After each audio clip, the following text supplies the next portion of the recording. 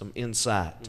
And now, what is you're a therapist, Yes, sir. I'm an occupational therapist. okay? And explain to me and the viewing audience about your work. What does a occupational therapist do?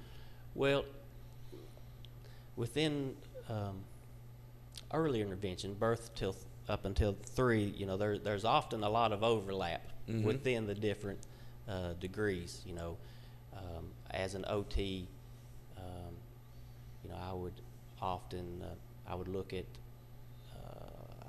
the motor aspect. Oftentimes, if they're having some type of motor difficulty, and I would kind of look at how is that impacting their ability to play, Right. to be able to feed themselves. Are they able to actually hold a spoon and bring it to their mouth? Okay. Or even are they even able to sit in a high chair without support? And I would work with helping the child to gain those skills to perform their age appropriate activities Right. of play, of eating, of bath time, of whatever that might be for a young child. So that's so wonderful, and skills goes a long way with the parents and showing them, and you got to know these certain skills, and just like you were saying, like setting up in the high chair and stuff, you get in there, get involved. Sure, yes.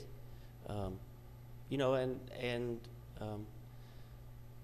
oftentimes, it's always kind of an ongoing evaluation. You kind of have the initial evaluation, but you're always, and you have a plan, the family plan, Right. and you're working towards that, and you're kind of using the concerns of the family and whatnot, but to use the motor thing, we take for granted oftentimes our skills and our abilities because we naturally have them. Right. But oftentimes you take someone that does not have the motor abilities. And Right. so it's a challenge. And it's a challenge as a therapist and as a parent and other caregivers to help figure out ways to help the child. So you go into people's homes. I mean, you do home visits and everything. The majority of our services take place in the family's home.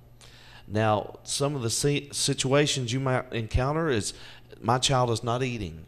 My child won't eat. I'm trying to feed it, and it just refuses to eat.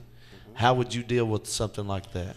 Well, in those situations, oftentimes we're trying to figure out, okay, why is it? And generally with feeding issues, oftentimes they have some like sensory defensiveness to the food. Maybe the food, various textures of food just doesn't feel right, Right. so they don't want to put it in their mouths. Oftentimes they may have